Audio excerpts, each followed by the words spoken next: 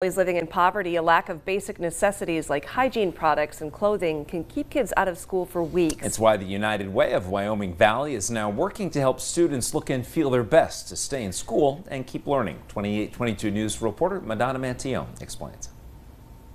Donations came pouring in to the United Way of Wyoming Valley for its Helping Kids Thrive drive. Everything from undergarments to lice treatment kits support the Nurses Pantry program in 34 schools across 10 districts throughout the Wyoming Valley. The reality is more than 1 out of every 4 kids in Wyoming Valley are growing up in poverty. And while that's unfortunate, those children may not have the supplies that they need, and it impacts them. Lack of access to basic necessities is a leading reason for chronic absenteeism. Economically disadvantaged children who do go to school are often bullied for reasons out of their control. We've heard from the nurses at the schools that, some kids come in, they have no socks on in the winter.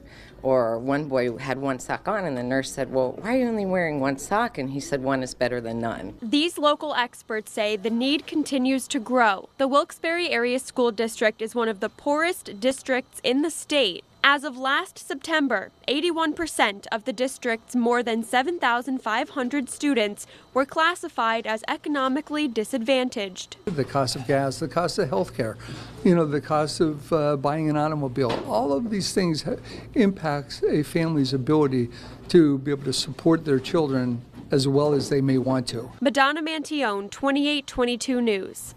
And the United Way is always accepting donations for its Nurses Pantry program. To learn more about it and the United Way's other initiatives, just head to our website, PAHomepage.com.